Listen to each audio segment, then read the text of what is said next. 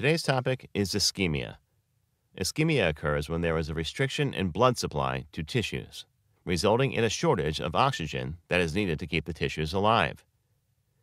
In addition to the insufficient oxygen, ischemia is also characterized by reduced availability of nutrients and inadequate removal of metabolic waste. With breathing, oxygen is pulled into the lungs where it enters the blood.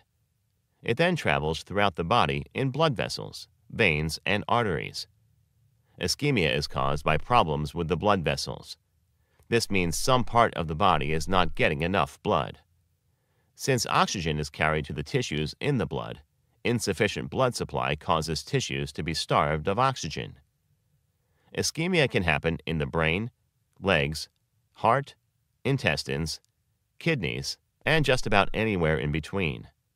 Ischemia can lead to life-threatening problems such as stroke, a heart attack, or even tissue death. Causes: arteriosclerosis, a condition in which plaque collects in the arteries. A plaque is a hard, sticky substance that is made of fat. The plaque builds up slowly and over time can harden and narrow the arteries. This process slows down the blood flow because the blood has less space to move through. Blood clots, or thromboembolism. A blood clot can cause a sudden and serious stoppage to your blood flow and can sometimes break off and cause problems in other parts of the body.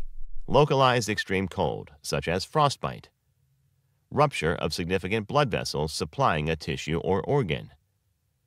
Premature stoppage of any oral anticoagulant. Sickle cell disease. Outside compression of a blood tissue by a tumor.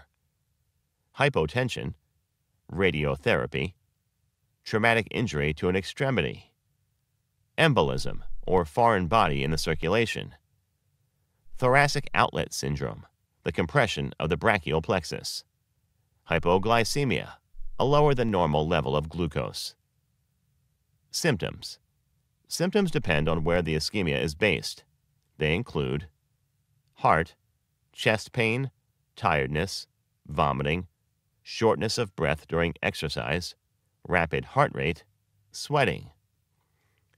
Brain, headache, weakness and numbness, slurred speech, loss of consciousness. Legs, pain in the feet, coldness and weakness in the legs, severe pain in the legs, even while resting. Shiny, smooth skin on the legs.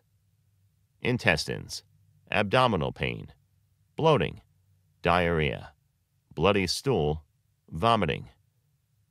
Diagnosis and treatment.